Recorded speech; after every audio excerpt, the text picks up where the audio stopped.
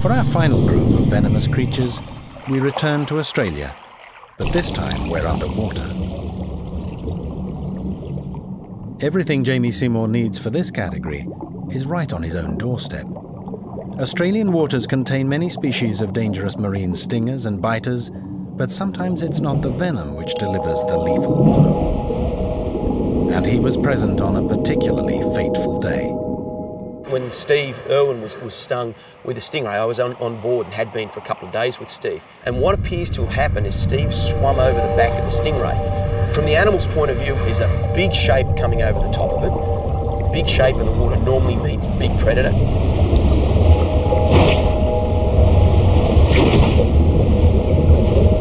It was not the stingray's venom that actually killed Irwin. It was the puncture wound from the ray's spine. It's not unusual to see, certainly in tiger sharks and other big sharks, these holes with these gaping wounds around sort of the middle of the shark or down through the gills. Think of this as really a sharp knife. So if that's embedded through your chest and ends up, unfortunately, somewhere like your heart, it's not the venom that does the damage for humans, it's more the physical damage from these big spines.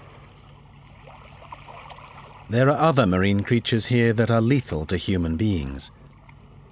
This is the blue-ringed octopus. And this is Dr. Mark Norman. He's an octopus expert at Museum Victoria. These octopuses are equipped with a really good warning system, and it's using brilliant blue rings to flash like police lights to say, I am really deadly, and if you come too close, I'll bite you. The venom it carries consists of a highly specialized protein called a tetrodotoxin. It has evolved to paralyze prey, like crabs, quickly. The venom is supplied to the razor-sharp parrot-like beak from large venom glands deep inside the octopus's body, immobilizing its prey. And they have an equally disastrous effect on the human body.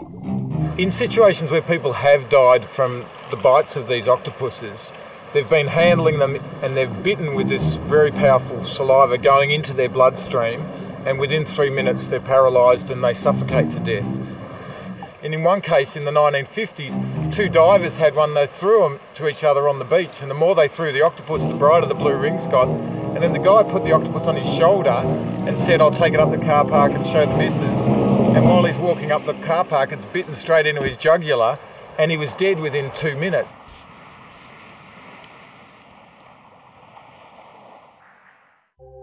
Worse still on the list of Australia's most deadly venomous creatures is the harmless-looking box jellyfish.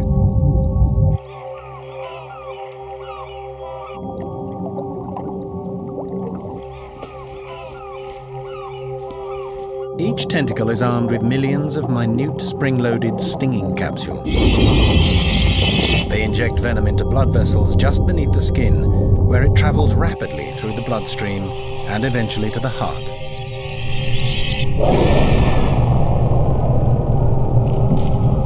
And unfortunately, it inhabits inshore waters, the kind frequented by swimmers.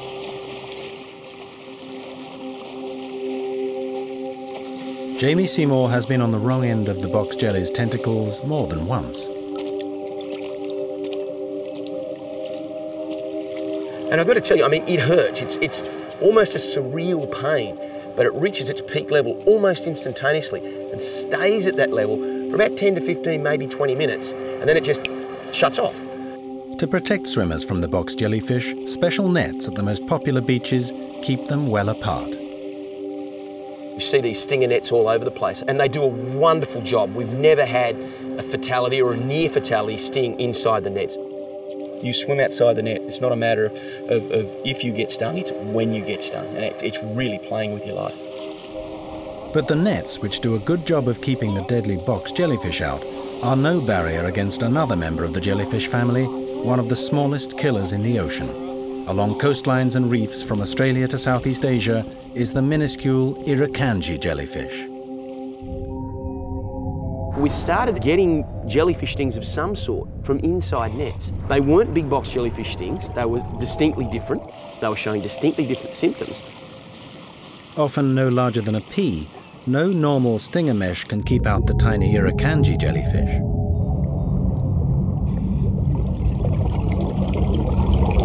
As I've duck dived down, I've got stung across the top of the lip. But unlike the box jellyfish, the venom of the irukandji lingers in the victim's tissues. It's this that gives the sting a delayed reaction.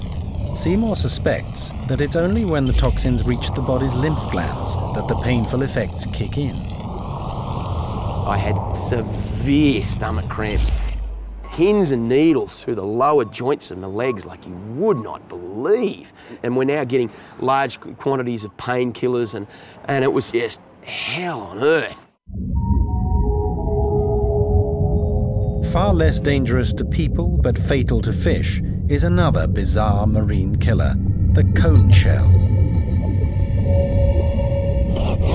Whereas most venom's lethal impacts are based on just a few key proteins, that of the cone snail contains hundreds of toxic compounds.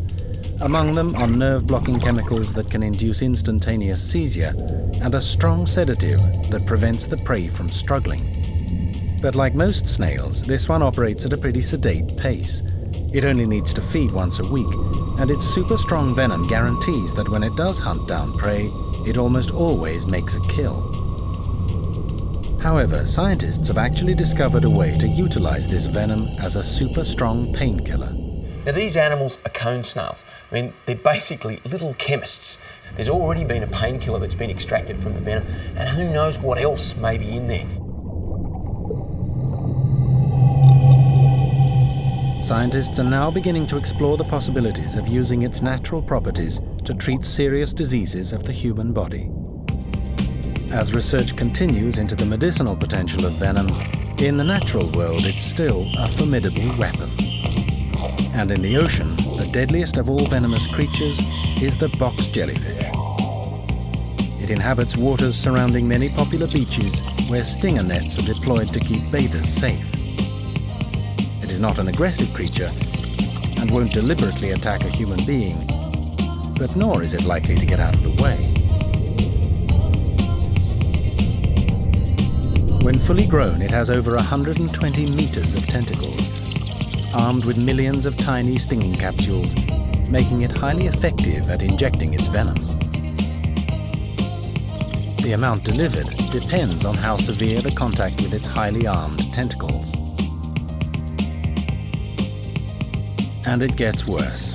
The venom it delivers may well be the fastest acting and drop for drop one of the deadliest known against people. In severe cases, death can occur in just 2 minutes before any chance of medical help.